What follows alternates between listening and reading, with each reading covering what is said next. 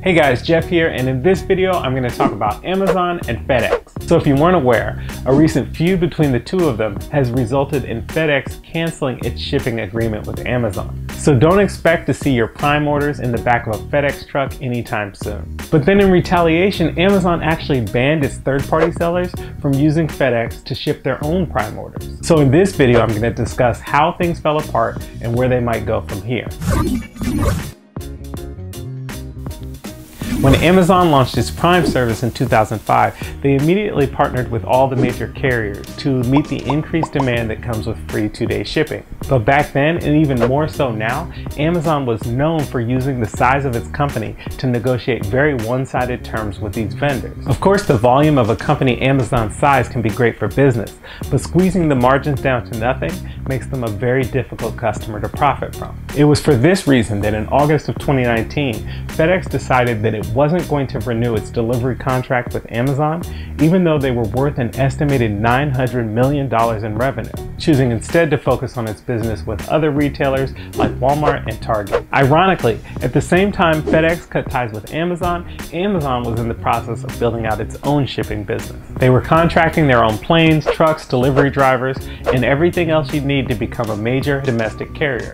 And you know what? From FedEx's point of view, this probably turned Amazon from a customer to a competitor. Fast forward to current, and Amazon has decided to strike back publicly by blocking its third-party sellers from using FedEx Ground on Amazon Prime shipments. To be fair, Prime orders shipped via FedEx represent a very small portion of Amazon deliveries. But the bigger issue is the reason Amazon specified for the ban, which was poor performance. And they went on to state that the ban would not be lifted until delivery performance improved. For context, Amazon states that FedEx deliveries were on time 90.4% of the time, while its own in-house delivery service was at 93.7% of the time. While the spread of a few points might not seem like much, because they ship tens of millions of packages every day, even a few points can represent hundreds of thousands of late orders. So regardless of how many sellers the ban actually affected, the message it sent to Wall Street was clear.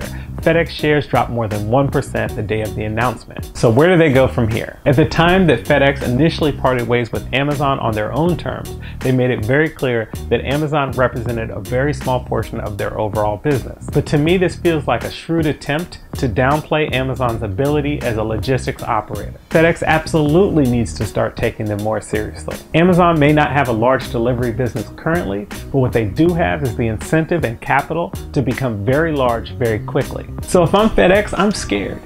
Fear can be healthy in business, and Amazon is certainly not a company you want to underestimate. So those are my thoughts, but feel free to add your own in the comments.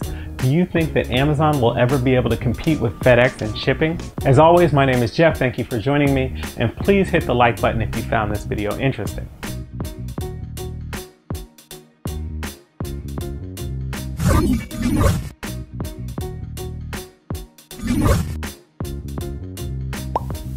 Hey guys, thanks for watching. Please like, subscribe, and if you have any ideas for future topics, please leave them in the comments.